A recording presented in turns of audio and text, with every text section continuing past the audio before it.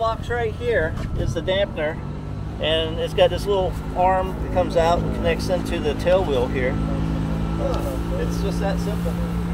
So is it hydraulic or just rubber dampening? It's hydraulic, yeah. Huh. Works beautifully. Sometimes, like when the first tail first comes down, you can feel like it's got that first, like it's gonna go shimmy, and then it's done. And most of the time, I don't feel anything. And then where do you get that from? That's Alaska push wheel. Alaska push wheel. Do you get it through? Do you buy it directly from them? Or? That's what I did. Yeah. All right, come on up in front of the airplane. We'll show you what we hook up. The old school way of doing things before they had dynamic balancing equipment is the prop shop would do a static balance on your engine, on your prop. When they got it out of the prop shop, they overhauled it. When you put it back on the airplane, that doesn't necessarily allow for any imbalance in any engine internal parts. If you take an engine and you balance the crankshaft, you balance the rods, you balance the pistons all down to the gram, you static balance the propeller, you put it back on and run it up, requires very, very, very little weight. I mean, we're talking 13, 15 grams, like a half ounce. This has got a little bit of imbalance. Matt started doing it last year. We're going to finish it up and put the permanent weights on, do the logbook entries and everything for it. What we do inside, within 6 inches of the output of the crankshaft, there's an accelerometer that mounts on the crankcase in a vertical axis. So that measures the amount of out of balance, transmits it back to the computer. On the other side, we've got a photo cell, and it's shooting forward, and I've got a piece of reflective tape on the back of one of the prop blades. So that's our master blade. So it takes it, it calculates where the heavy spot was with the clock angle, and it'll tell me where the heavy spot in that rotating mass is. And by the amount of imbalance it's got, generally on these little airplanes that we deal with, one AN 970 washer is about 0.1 IPS, inches per second, which is how we measure the amplitude velocity. Your target goal is to get it down below a 0.2. If you can get it down below a 0.1, it's like really smooth. If you can get it down below a 0.05, it's like electric motor smooth. My airplane, the brown one, I mess around with it. I get a little over the top. I'll leave this on it and go fly the airplane and set it in flight in cruise and get the RPM down. The azimuth angle changes a little bit, but not that much. I've been doing this for 45 years. Started out with the first generation equipment with a strobe light and an analog gauge. I've yet to have anybody that could not feel the difference when they flew the airplane. So I don't know what this one's going to start out at. We'll see what it's got for a vibration angle, and add weights, subtract weights. When we put the permanent weights on, Lycoming, if they're lined up with a bolt hold position in the ring gear, you can add weights and put them in with the bolt. The general preferred way to do it is to pull the spinner dome off, put a countersunk screw hole next to where we've got the weights, and then put the countersunk screw and then put the weights behind the backing plate. We don't normally put them through the wall of the backing plate unless the spinner is at least 40 thousandths thick. You got to get into fairly big airplanes before you get that. Most of these are about 032. Any questions yet? No? All right. Need to get everybody to stand back here behind me, behind the wingtip, and we'll get Jody to run it up.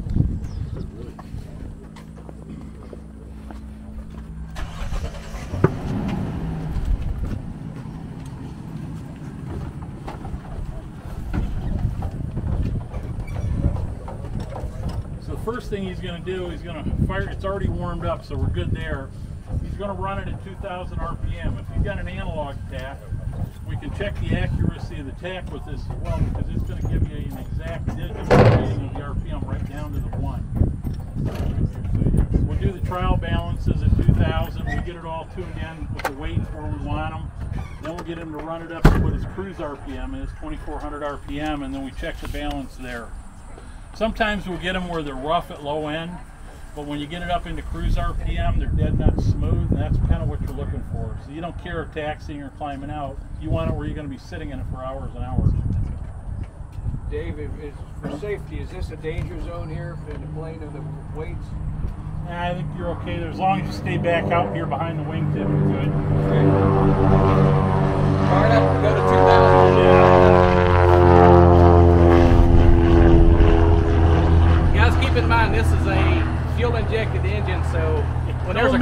excuse is just. There's a crowd. Look, Come on, Jody. It never starts. Jody, 2 blades or you're buying beer.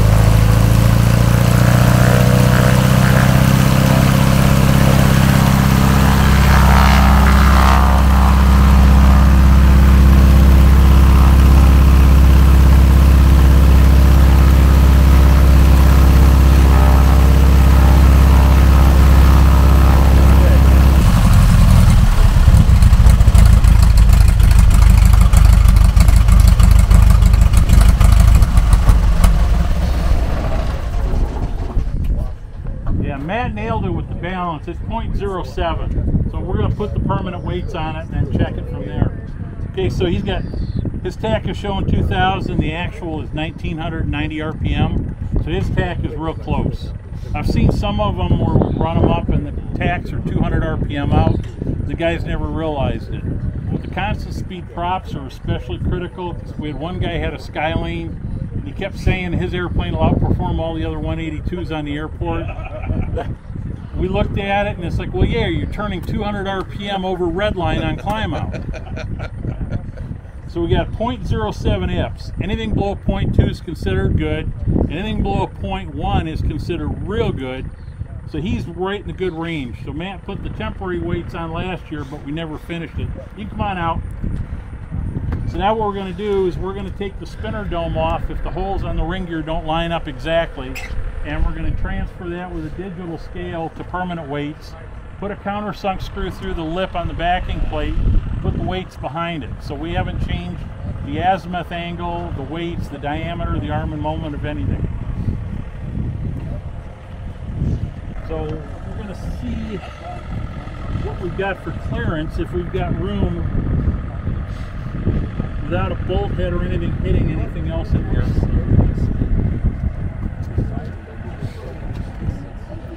Yes.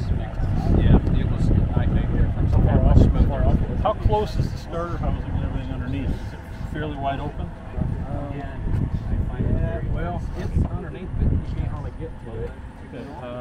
You can get right in here if you go over, open up the. What do you want to do? You want to take this off, or do you want to take and come in from the back side to this? So if the mechanic takes it off, he sees the spinner off like that, and he's, oh, somebody's added some weight, so I got to be careful. Everything has got to go back in the same spot that it was. And very good to note.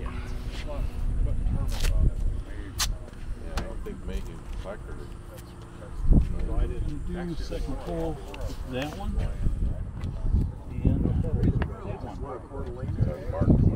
Okay, so we've got different ways we can do this. We can go behind the bulkhead. We're right here adjacent to this screw. We can come out, we're on the same basis for arm and moment, so our weights are going to be the same. It's going to be real easy. We can put them right in the cheek plates. Oh, yeah, okay. Well, that's good.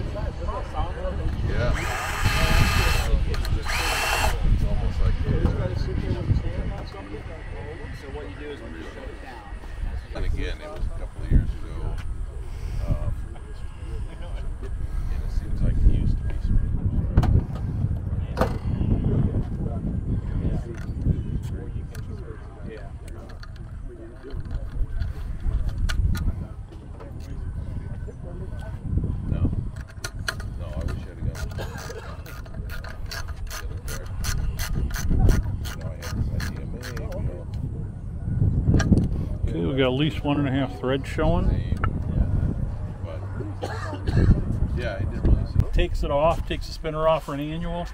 He sees this and he sees, okay, well, it's got balance weights on it. It's been messed with, so we got to be careful to put everything back the same way when it comes back together. The spinner's got to go back, can't be 180. The permanent weights that we did, we just moved them inboard on the cheeks. So we got the same arm and moment. We haven't changed the radius, so the weight change is the same. The temporary screws that he had were a little bit longer, so that offset the difference in the weight of the screw. So we should come in probably 0.05, 0.07, close to it. But now he can take the prop off, take the spinner off. As long as he indexes everything back the same way at an annual, then it's not going to have any effect on the balance. Usually about every 400 or 500 hours we check these. Normally it's from people, you know, you nick something, a mechanic will dress something out of a tip. You do that after a few years and all of a sudden you don't realize how much metal you've actually taken away. This, with the weights that we put on here, that would have given it about a 0.5, 0.6 IPS when it was started. And now we're down at like a 0.07, way down in the vibration range. Jody said when he flew it with the temporary weights on it, you could really notice the difference.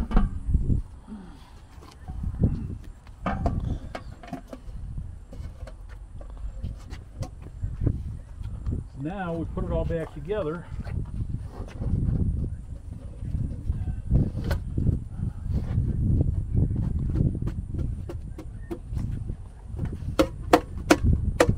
All right, Jody, you can come up. We're going to go 2,000 initially and just watch for hand signals. It's a roll go up and I'm going to go 4. Okay. I remember that. Clear prop. Oh, yeah.